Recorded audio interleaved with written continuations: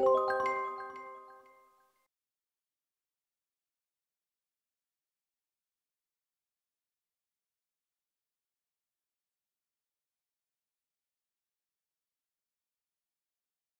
morning. My name is Elizabeth Goggin, and I am utilized AHCT to sign up for health insurance last October.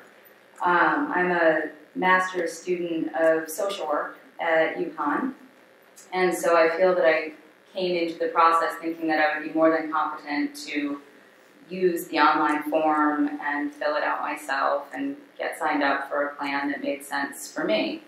So I sat down to do this and was told after spending an hour on the online form that I wasn't eligible.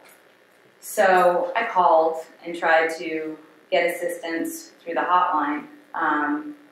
And even with that, there were extremely long wait times, just really incredibly long. We're talking over an hour. And when you're working and going to school and doing an internship, sometimes there just isn't time to sit. And I know a lot of people face that issue.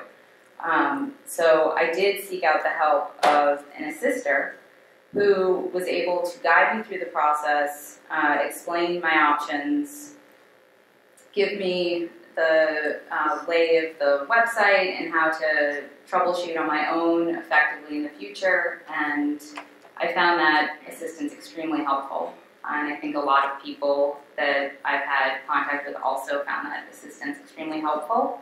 And I just wanted to say that I would be very concerned if there weren't, again, a group of face-to-face advocates and outreach people to sit and help people through the process. Thank you.